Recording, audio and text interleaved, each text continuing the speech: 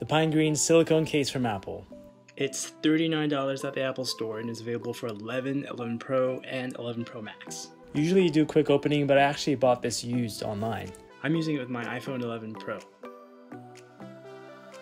The silicone material is like a smooth rubber. It's really premium. The microfiber liner here protects your iPhone's surface. It has more grip than Apple's leather case. It has a hole for the silent switch, and the buttons are darker for visibility. Apple's cases are just the easiest to attach. It's as simple as sliding and pressing down.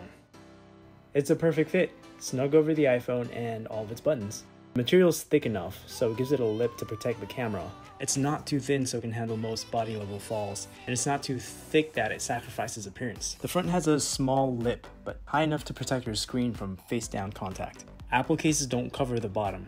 It's attractive, but I scuffed the iPhone years ago because of it. Still worth it so I can appreciate the stainless steel design of my phone daily.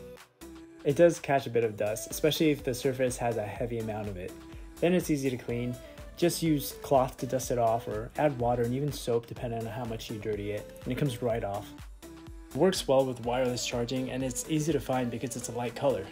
I like how it's earthy and toned down, so it's nice to switch to once in a while. Some people like the grip, but keep in mind it takes more effort to slide into pockets, compared to leather cases that slide effortlessly. Wallpapers are my favorite things to match with it. It just adds to the experience. It's an earthy type of green. It looks good with a decent variety of colors. There's so many options in the wallpaper settings. I like the exclusive 11 Pro wallpapers the most. Or you can turn any of your photos into wallpaper.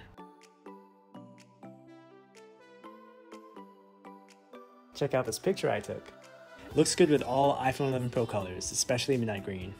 If you like matching up your case, it looks good with a decent variety of colors. Neutrals are the easiest, like white, black, and all shades of gray from dark to light. Earth tones bring out the green even more. It's so muted that you can have fun with bright colors and pastels.